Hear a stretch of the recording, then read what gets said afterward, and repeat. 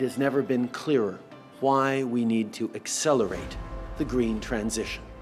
And you should have no doubts that Canada has what it takes to be a supplier of clean energy in a net zero world.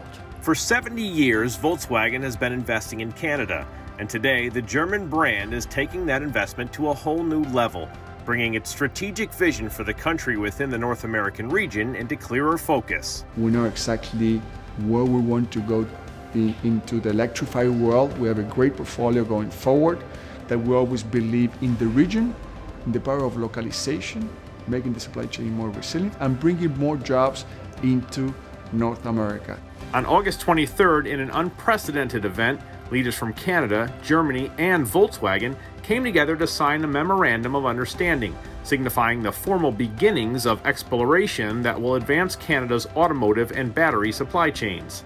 This is a really important milestone for the Volkswagen Group in Canada, because all of a sudden we're moving from being a national sales company to becoming a lot more than this. This MOU will significantly strengthen our position as a company in localizing all these key raw materials within our region. This is an historic day. I mean, you see Volkswagen committing to Canada. This is a really new chapter in our relationship. This is going to boost, obviously, the whole battery ecosystem that we've been trying to optimize here in Canada, but also this is opening the door for future investments. Future investments and future partnerships, like Electra, who will soon be operating a refinery in Canada. The refinery, the one that we're building, it's taken us 3 years and we're still 6 months out.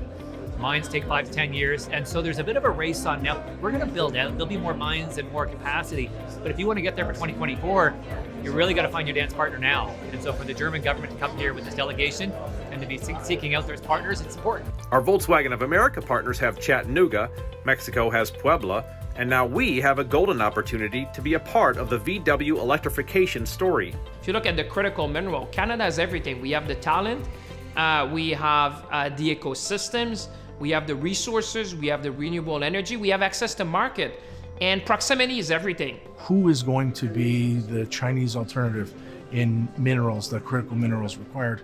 I think Canada has an excellent opportunity with this to get a head start, to be the supplier for not just Canadian production, American production. Your country has almost boundless potential to become a superpower in sustainable energy and sustainable resource production. Global investors know that Canada is a reliable strategic partner when it comes to our EV future.